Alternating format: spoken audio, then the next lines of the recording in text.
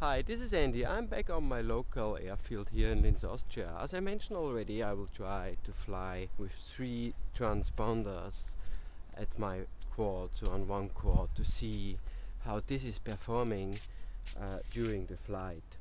I have changed a bit the position of the transponder, as you can see here on my quad. So I have one here, here and there.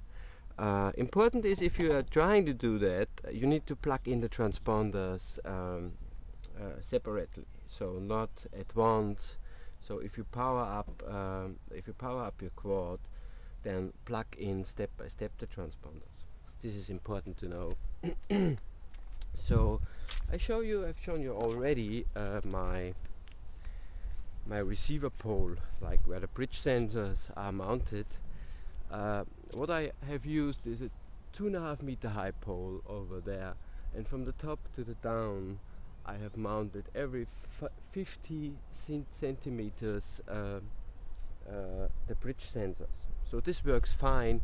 You can go even higher if you want, but I think 2.5 meter is enough for a start-finish gate.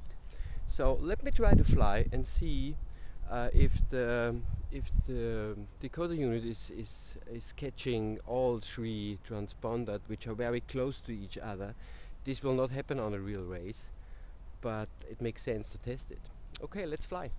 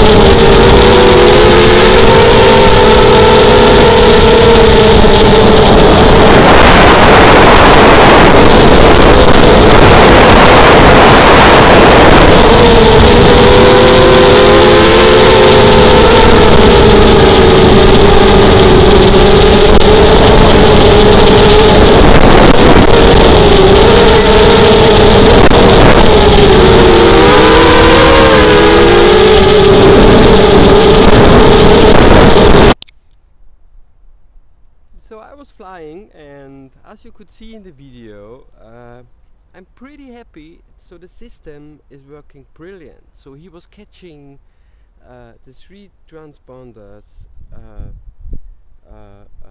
at the same time, so which means if 3 or more quads passing the start finish line during a race, the system has no problem to catch all 3.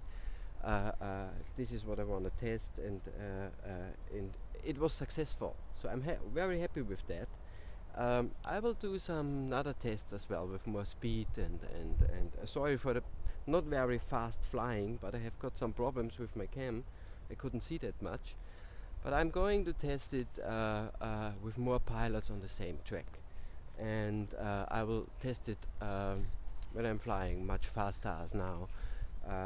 This test was just for me to see, okay, if this works well or not. Thank you for watching, and see you soon.